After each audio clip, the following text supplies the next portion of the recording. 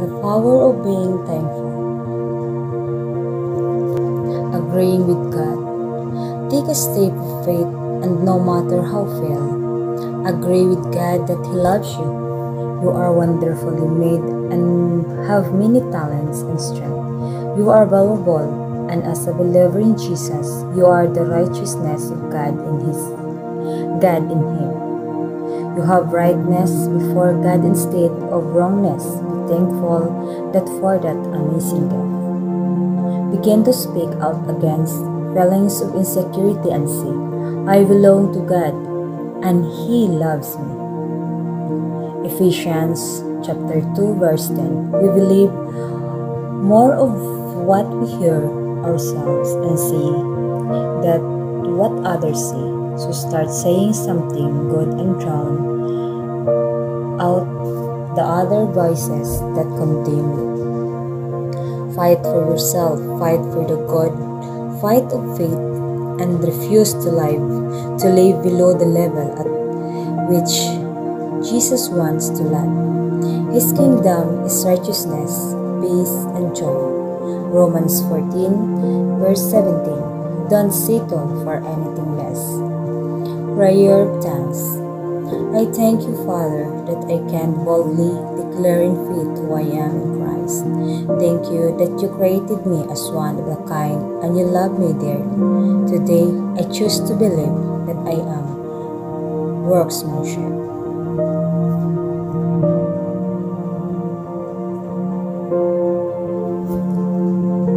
1 Timothy chapter 6 verse 1 to 20. Did as many as are servants under the yoke count their own masters worthy of all honor, that the name of God and the doctrine be not blessed. And that have believing masters, let them not disgrace them because they are written, but let them serve the rather because they have partake of the benefits of believing and beloved. The things teach and exhort. If any man teacheth the different doctrine and consented not to sound words, even the words of the Lord Jesus Christ, and to the doctrine which is according to godliness, he is puffed up, knowing nothing but doting about questioning and disputes of words, whereof come envy, strife, railing, evil, surmising, wranglers of man, corrupt in mind, and varied on the truth, supposing that godliness is only of gain. But godliness with contentment is great gain. For we brought nothing into the world, for neither can we carry anything out. But having food and covering, we shall be therewith content.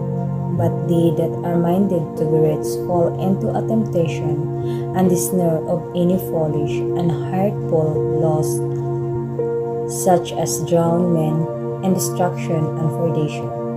For the love of money is a root of all kinds of evil, which some riches, after have been led astray from the faith, and have purchased themselves through with many sorrows. But thou, O man of God, flee these things, and follow after righteousness, godliness, faith, love, patience, meekness. Fight the good fight and the faith. Lay hold on the life eternal, whereunto thou wast called, and dost confess the good confession in the sight of many witnesses. I charge thee in the sight of God, who giveth life to all things, and the Christ Jesus, before Pontius Pilate witnessed the good confession, that thou keep the commandments without spot, without reproach, until the appearing of our God, of our Lord Jesus Christ, which in its own time shall show who is the blessed and only potentate, the King of kings and Lords of lords, who only had immortality, dwelling in light, unapproachable, whom no man hath set nor can see, to whom be honor and power eternal. Amen. Charge them that are rich in the present world, that they be not high-minded, nor have their hope set on the uncertainty of riches, but on God, who giveth us richly all the things in joy. And they do good, that they be rich in good works, that they be ready to distribute, willing to communicate, laying up in the store for themselves a good foundation against the time to come, that they may lay hold on the life which is life and death. O Timothy, guard that which is committed unto thee, turning away from the profane babbling and opposition of the knowledge which is falsely so called,